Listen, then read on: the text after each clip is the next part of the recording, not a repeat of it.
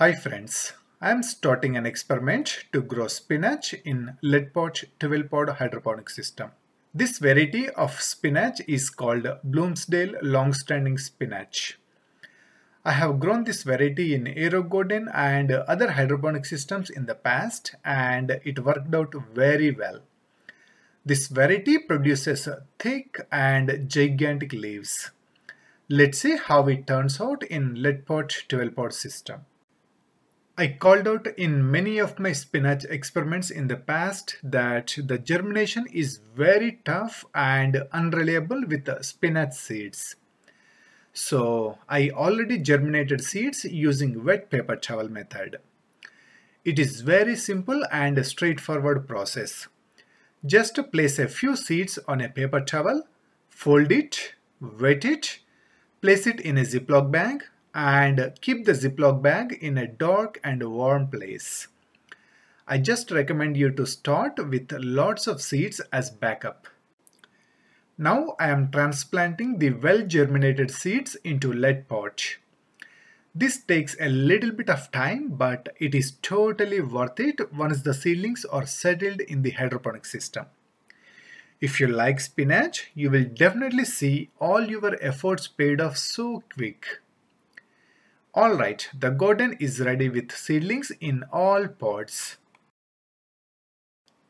It's been 2 days since I transplanted the seedlings. All seedlings are looking good except one. I am almost hopeless on this seedling. Let's see.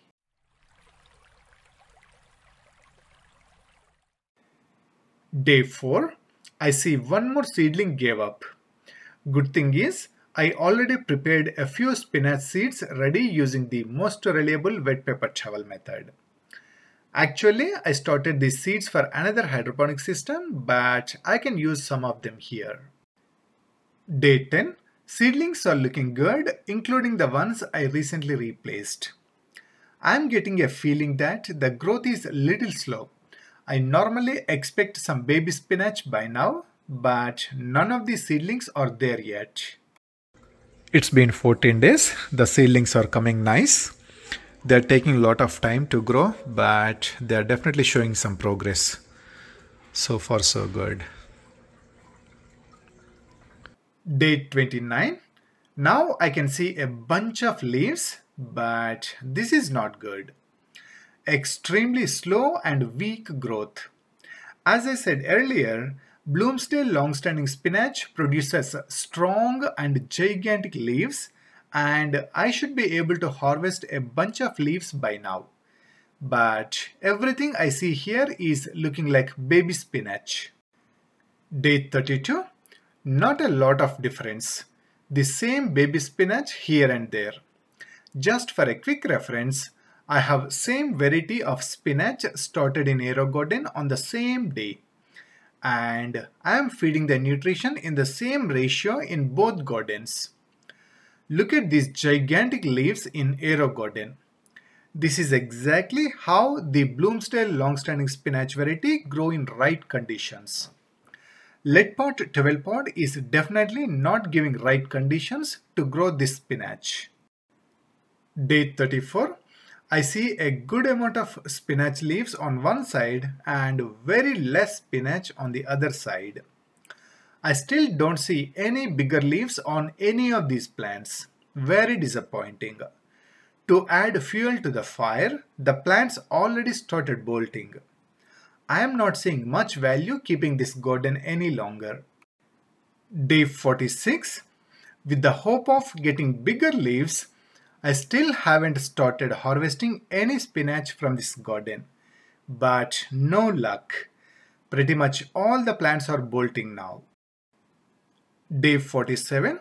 I finally decided to harvest all the spinach and give up on these plants.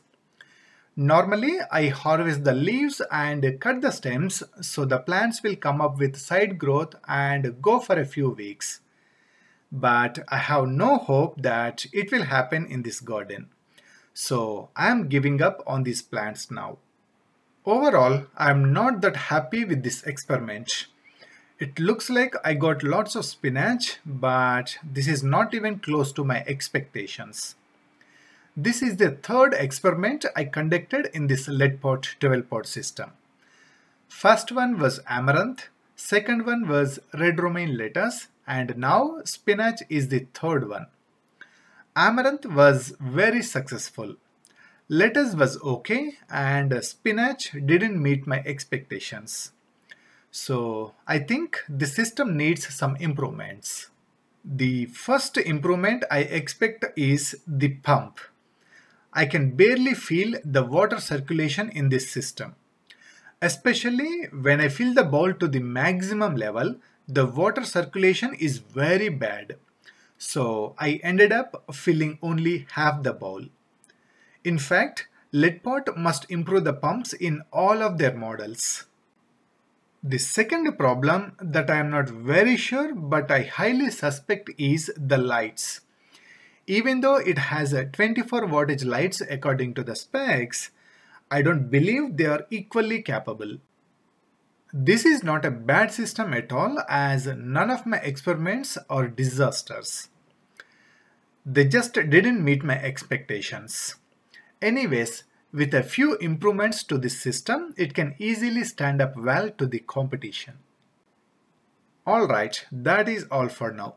Thanks for watching and happy gardening.